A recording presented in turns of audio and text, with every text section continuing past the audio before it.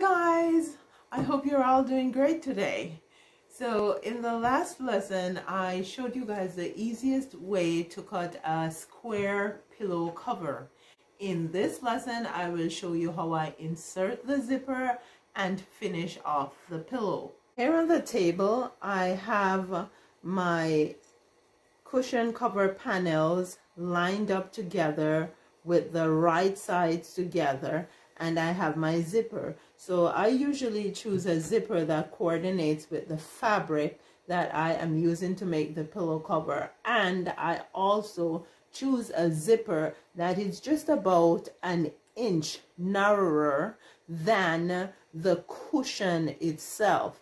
Now on this cushion we have a 1/2 inch seam allowance.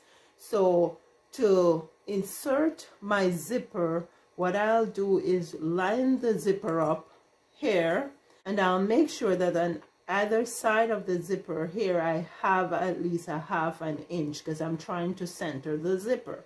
Then I'll mark off just about 1.5 inches from the end here of the panel. I have my pin. It's 1.5 inches in and 1.5 inches in here, because when I'm finished inserting the zipper I want there to be an overlap of the zipper. The next thing is to mark off where I'm going to stitch, because I will be stitching this area and this area.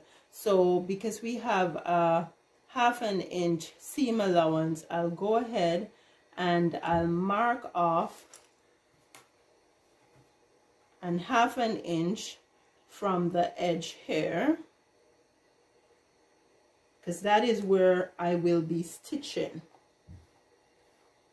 This will be my stitching line, and I will do the same thing on this side. I'll mark off 1/2 inch, so it's 1/2 inch from the top edge to where I will be stitching, and it's 1.5 inches from the side edge to where I will be stitching here, because this is where the opening will be. So I'll just take this to my sewing machine and stitch here and here.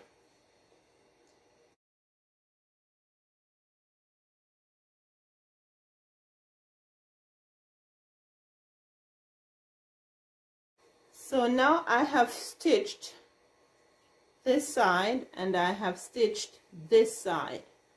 I then go ahead and I open my panels right side down, and I'll open the seam and iron.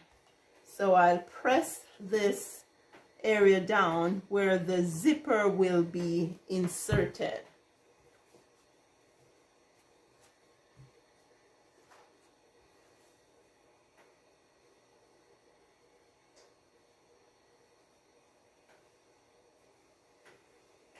There we go.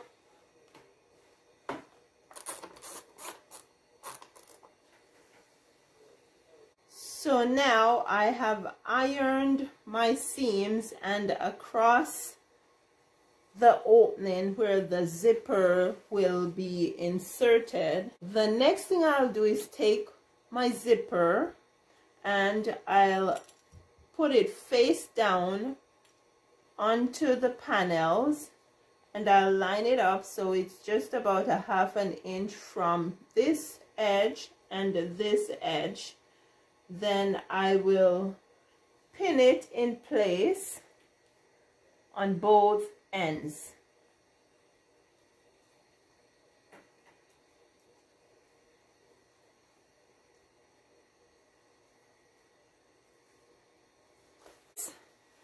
And when you pin it, you should make sure that the opening is lined up nicely on top of the zipper. So what I'll do now is take this to the sewing machine and I will stitch right across here, and I'll stitch right across here to finish inserting the zipper.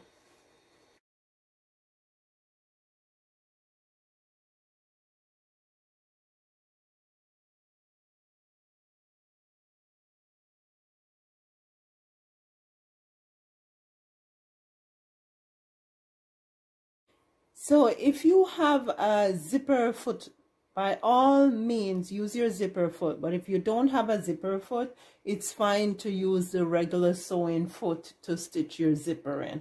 I'm using the regular sewing foot here.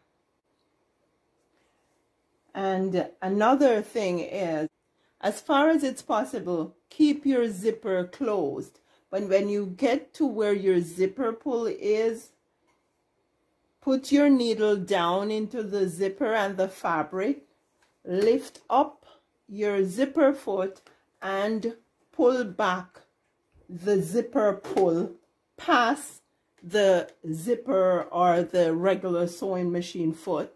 Then put the foot back down and continue stitching.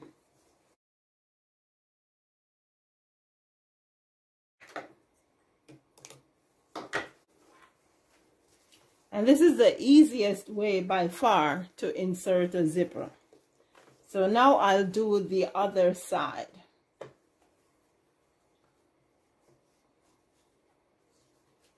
Here my zipper is still open because the zipper foot is right here. So I'm going to start stitching, and as soon as I pass the zipper enough, I'll push the zipper foot back so that the rest of the zipper is closed and it's easier to stitch that way.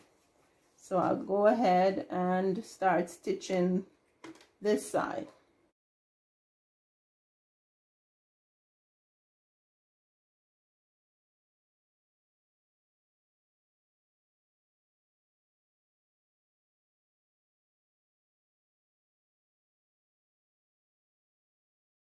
And we have inserted our zipper.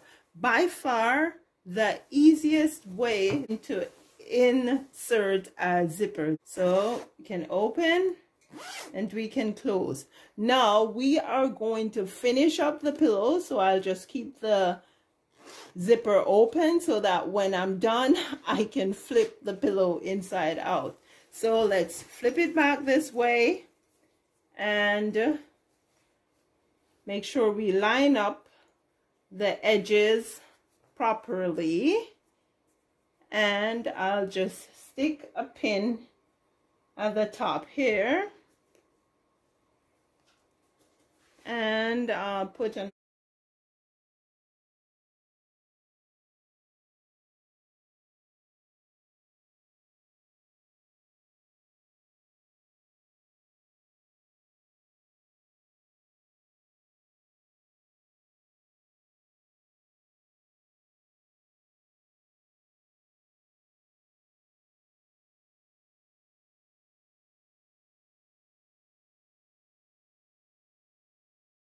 that's it. We have a pillow.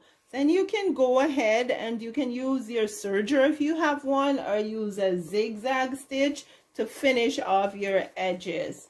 But you have a pillow. So let's turn our pillow inside out.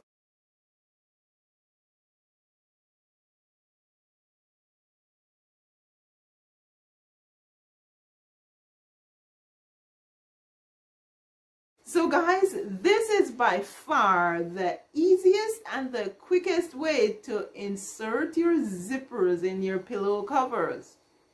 In the next lesson, I will show you how to make perfect inserts for your pillow covers.